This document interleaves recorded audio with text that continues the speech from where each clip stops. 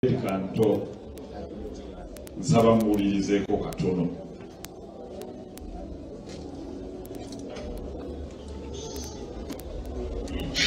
Bamenya nnyo omutima tenakula manyi okwagala. Nze nsaba nkubuulire mu Uganda muno tebabiwa muntu asinga kwagala. Ekyo tokimanyi? Nkimanyi. Nze ntunuulira Nsereko oyo n'enkaaba. Ng'ekinkana nno kimanyi. Lwaki Nsereko anjagadde nnyo bwekyo ng'abantu be nakolera ebirungi bonna tebanjagadde? Lwaki baagala nfe?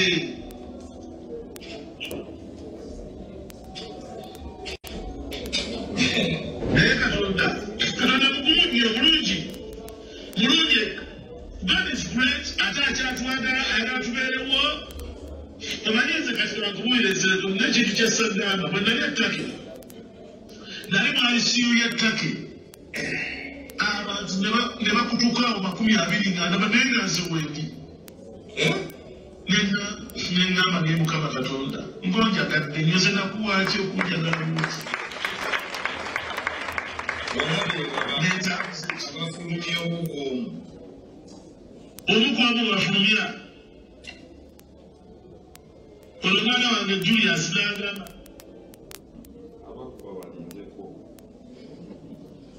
Tubeegayiridde mulindeko. Kato wange kuma Onsasire kantekeko airplane mode nzijeko abakuba.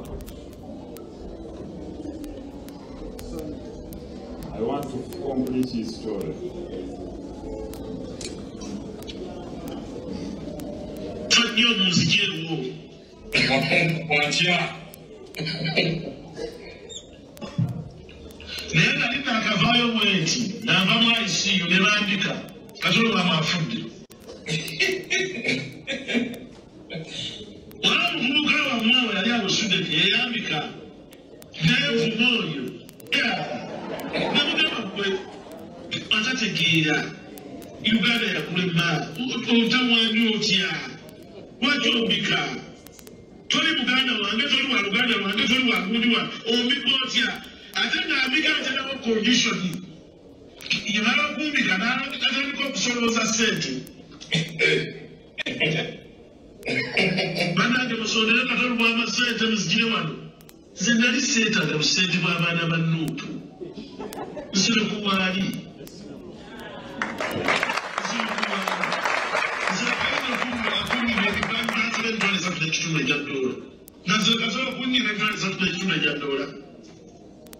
Mutamumanyi lwaki twagala abantu? Twagala abantu kubanga abantu batubeereddewo. Kyali wange nkubuulira bwenjagala ebintu bino n'amazina gava gankwata. Abantu batubeereddewo, abantu batwagadde. Waliwo abantu abatwagadde mu nsi netuna kye tugenda kubawa. Kati wali kye tugenda kubawa amazima ga Katonda muggulu. Abantu tebamanyi kwagala, tebamanyi kwagala. Eyo sigenze kwebaka. Nkutadde. Matadde banna. Emotions ziwambyewo. Matadde. Ddala era kata agenze kukola.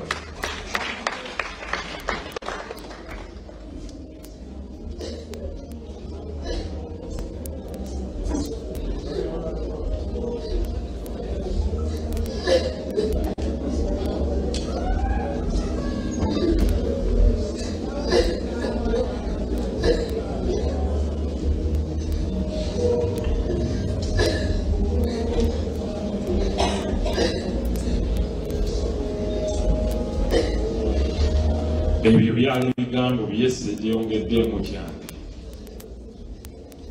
Sijjemu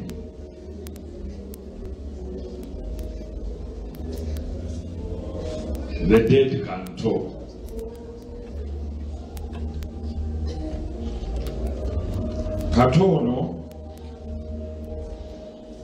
Katonda yali amuwala waliwo eyanyumiza ku mboozi endala kyetulwaki nabaga nti yaŋŋamba bino ebintu njagala obiteekeko. Lumu bwe mba siriiwo obiwa abantu. Kyonna kikubuuza nakati banakujjukira lwaki otandise mangu Nsereko ne balaba tebanzijjukidde olwo benja okusitula.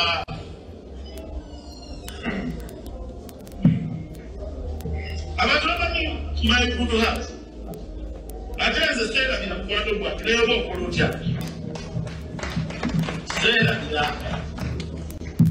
naye njagala nkutegeeza endukwa nga maze okuziika omwana ndukwa yangamba tandala kulabayo omuntu ali confused nga Kato Lubwama ne mubuuza lwaki mukama wange kati n'oleeta omulambo mu ofiisi yange n'ogenda ng'okwate tabuza wantu bwobokkana tabuza n'awalala.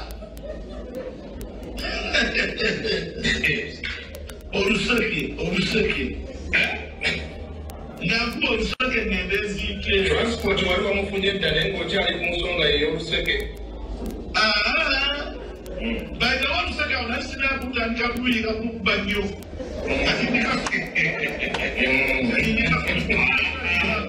kati uno kunyumiza esituli ogenze wakasiwuukira omugenzi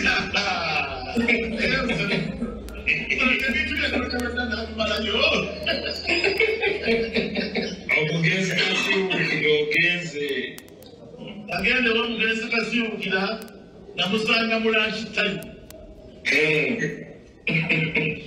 nga nina genjagala okumugamba kasiwuukira ansanyeko albamu gye nali njagala okufulumya waliwo albamu bagiyita eya Betty Pologoma ndowooza ne Martin Yakuba kiri mu ddungu nali maze okuwandiika ennyimba ezo kati njagala ennyimba ezo zifulumye bazikwate nengende wakasiwuukira anyambe ampe studio ey'obwebasasulayo sente entonotono naye kasiwuukira yannumya enjala jjukira amaze okutambula kasiwuukira yalyanga olumukyasiba biri ebikalu bye musibira mu lubuto loketo atwambala loketo bamuyita loketo oyo bwe twasibanga bwe twayambalanga empale omusajja omuwa ekitiibwa empale erina okunywera n'omwoyo olina okunywera mu mwoyo ate nowazina okukolayo kapolopoto nga kwegamba nobakwate ekisigo ekinene n'osiba n'osiba n'oyambala akasaati kasimu fit oba nga tekaliyo n'oyambala bino ebibagi egeza kubanga awo twalinamu omuzinyi wa kulekeddawo bayitanga bugalu shabanu ne bugalu electric bugalu nga bwe tukoppa era nze kankubuulire Nsereko naawe lusi bantonajakuta kulusina okusina kulekedansi mu Uganda osina kulekedansi olwo kati oyingira ew'omugagga ali ku mmere alya eyalidduma okufa obufiira akutte yakwata obanga amakaita lwakyako geneeteeka mu kifuba manya abagabiranga bajjenapukini agyetaddeko bannange kasiwuukira yannumya enjala nakoza yakwata ettooke lyaliddene bulungi n'alikoza mu kiŋŋembwa n'alikoza mu kiŋŋembwa n'alikoza mu kawo n'aseemayo ng'alikozesa okofu tukire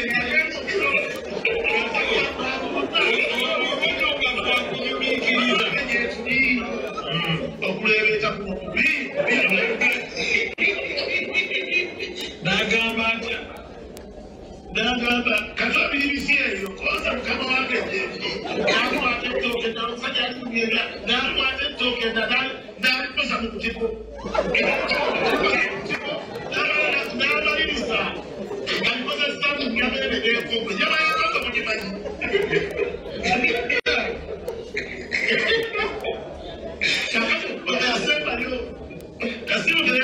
akantu akasembayo nakasa ekwate ekifi ky'enkoko bakirebe nnyo nnyo nnyo makitebize ekifi ky'enkoko kana akamuguliyeko ogaseko byonna n'akakwata n'akasobola n'amulokola amagambo kyala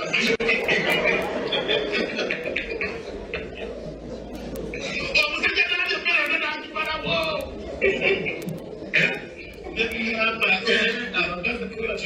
bainalo zibadde wano baleetedde ebyokulya ono obupakuli bwe baleeta bapanze wakuukamu kukanaabula bwali obupakuli bulungi bwali obupakuli 10 kasomokera ayata. Thank you very much. Oye Kato nsaamuwe ku bugalo kuba yayogedde si byange.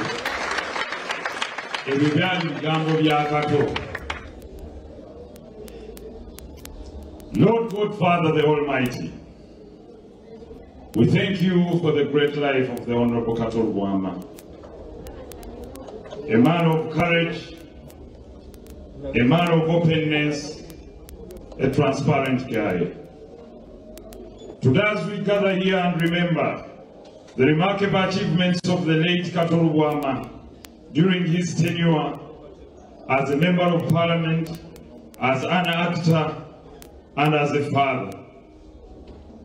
God, we know that you extended down your hand to touch the soul of this humble man. I know Kato must be smiling now as he looks towards me. You always held my hand. You always confided in me. You always trusted me, and you always stood by me. Even when I tried to persuade him during times of hardness, during times of hardship, he would say, you will call the last shot. His courage was evident in his unwavering dedication to champion the rights of the marginalized. He fearlessly tackled issues that many would shy away from, speaking out against injustices and advocating for positive change. His strong voice and commitment to justice earned him respect amongst his peers and the people indeed he represented, be it in culture and theatre, be it in his constituents, be it in his family, be it in his clan, and be it in our social gatherings. Kato was the man who would stand towards you, look straight in your eye, and tell you it's A and not B, whether you liked it or not. Simplicity was another hallmark of Kato Lubwama's approach to the public. He believed in cutting through the complexities and ensuring that the essence of the issues at hand were understood by all. He made it simple for everyone to understand.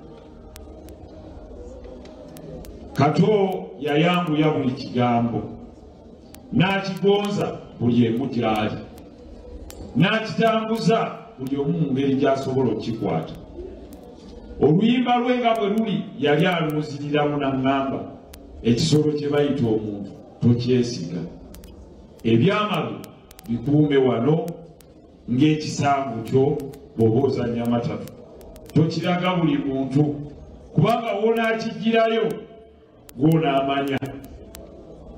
Above all, Kato Lubwama was an intelligent man, a man of great understanding, and a content creator. What he didn't know, he labored to ask. Therefore, he appreciated those that knew. Kyava nabbi yabuuza nti benkanankana abamanyi n'abatamanyi tebenkanankana. N'agamba nti atahamuruna nnasa bilbiri wa tansawuna anfusakum wa antum taatiluuna alkitaabu afala taakiluun. Mugamba bannammwe okukola ebirungi ng'ate mmwe temubikola, ng'ate mubisoma mu bitabo ebyo ebitukuvu Mungu abuuza temutegeera kasuka ejjinja eri Kato nga byokola byebyo Katonda byabadde agamba. During his life as a legislator, Kato Lubwama was willing to learn and willing to harness the good for the underprivileged. Lumu Kato yangamba nze kambonebone abeerubaga balye osanga balimanya bwe ndiba ngenze nanga atofaayo banvume kati nti siteesa naye buli mulonzi gwankutuukako aba ayagala ttooke nze kambe n'ettooke buli antuukako nga mutemera. Ekigambo ekyo ndowooza mukijjukira ng'akosanya ekigambo nga nkola ki nga mutemera. Kato Lubwama's passion for arts was evident in his initiative to promote, support, and create new content. Kato wafiiridde abadde ali mu kukola firimu bajjajji balaga wano e Turkey. Kakati abagenda ogiraba mugenda kulaba script ne characters nga mwali n'Abaturuuki. Bwe yali ekkonya yaŋŋamba sirabanga ati alinga wano. Unfortunately nze saagenda Turkey kumulaba byali tuli wano mu Harambe nga bwe mubimanyi nga tunoonya buyambi. Mbeebaza nnyo abali wano mwenna buli omu kye yawaayo eri Kato okuviira ddala nga mulwadde wa mutima ku sajjala eyasooka paka kati. Right Honorable Speaker, Speaker Emeritus Rebecca Kadaga, Right Honorable Among, Government ya Uganda, nze nabaga nti nga Kurani bwegamba nti faman ya'mal mithqala dharratin khayran yara waman ya'mal mithqala dharratin sharran yara. Ne bwe kaba kalungi katono katya nja kwogerako n'akabi katya akatono nja kabajjukiza. Kullul haqq walau kana murra. Twogere amazima ne bwe gabanga gakaaba. Honorable Kato, President Yoweri Kaguta Museveni yaweereza ssente ez'okumujjanjaba ng'ali ku Medipal ne bwe yali ng'ali e Turkey. Abaganda bagamba nti teweevumanga muntu nga tonnakola ki oba sajjappi mwe nga bwe muyinza okuba nga mulyogerako teribulako kalungi. Kato yagamba nange nawo omusolo nga bw'abadde ayogera bantaase nange ndye ku musolo gwange. Mbeebaza nti mwawulira omulanga gwe era mwamuwa ssente. Part of the bill was cleared by Parliament, the other part of the bill was cleared by State House, and this is a fact. Tuba babi nnyo bwe tuba abeerabize kuba bwe tuba mbizibu tetuyinaako gwe tutagamba. Buli nduulu gy'okubira omuntu buli kyaleeta aba akuyambye. Kati njagala njogere nga Kato bwe yandiyogedde kuba si mukuusa wa mazima. Kato Lubwama yasooka n'atabukira Jerusalemu sale vidiyo gye ziri n'amugaa tosunangako yadde ku nnanga yadde kuba gita. Naye ssebo mutuddeyo mutematema ekinyama nga nze siriiwo vidiyo we ne mugaa Kato bannanga ati kino nangani haji omusajja leka mukalakate nawe kye batuulidde kinene basuuleko kye basuula tutambule. Ne mugaa waayi mumanye ebintu byammwe era balwawo nga bakugulana. Najja naŋŋamba yankubidde essimu ne mugaa mpaayo nange kyompa. Era nsaba okubakakasa nti ne mu kuziika kuno Jeno sali musale nga muntu ng'ogerako mwami kale bwakanda wanwako jeno yatuweereza ssente ezasoose ne tuzikozesa. N'awulira nti wakyaliyo omulanga ewamu mugatte aweereza miliyoni 50. Ate bino nzaabyogera ate nga mazima. Waŋŋamba twebaze buli muntu. Sebo weebale nnyo weebalire ddala Jenosali Musale weebale nnyo nsaba mwongere obugazi. We should not agree on everything in order to work together.